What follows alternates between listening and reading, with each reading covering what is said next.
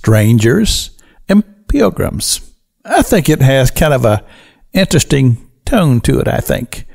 Well, that's what our brother Simon Peter tells us. He says, "Dearly beloved, I beseech you, as strangers and pilgrims, to abstain from fleshly lust that war against your soul." I thought it was an interesting greeting, and I asked myself, I said, well, exactly what is a pilgrim? Well, we know, we think about the pilgrims that came across the sea to America.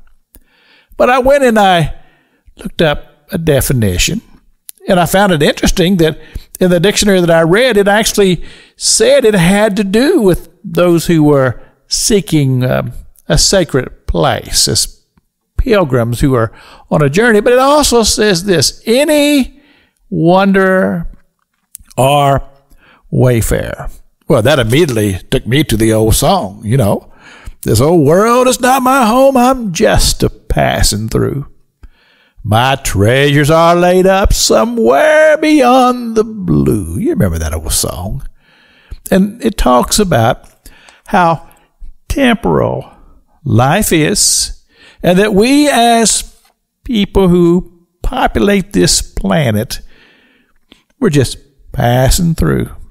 And for those who are spiritual and understand spiritual things, we realize that once we're finished here, as the Apostle Paul used the words, we finish our course here on this earth, then we'll step into another place that is glorious and grand, and we just keep on living.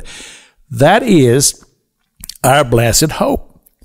And he also using this word as strangers. I remember years ago studying through the book of Genesis, and we came upon that word just halfway through the book of Genesis. All of a sudden it referred to as Abram the Hebrew.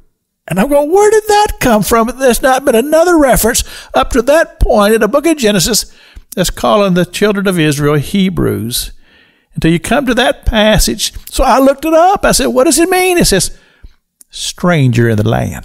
So Abram was a stranger in the land. So in essence, what Peter is saying is, hey, we are pilgrims and strangers in this land. We're just passing through.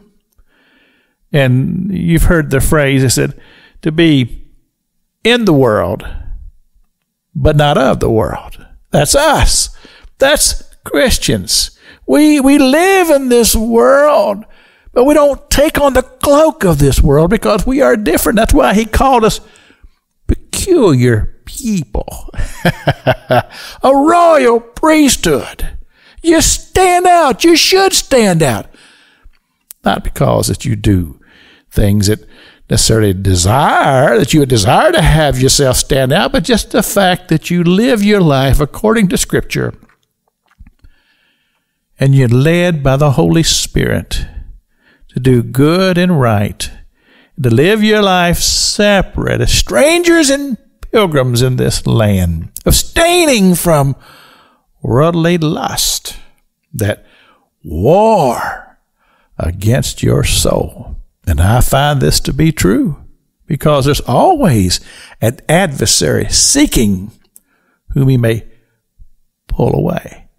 This is Pastor Jack King with the gospel on the radio broadcast.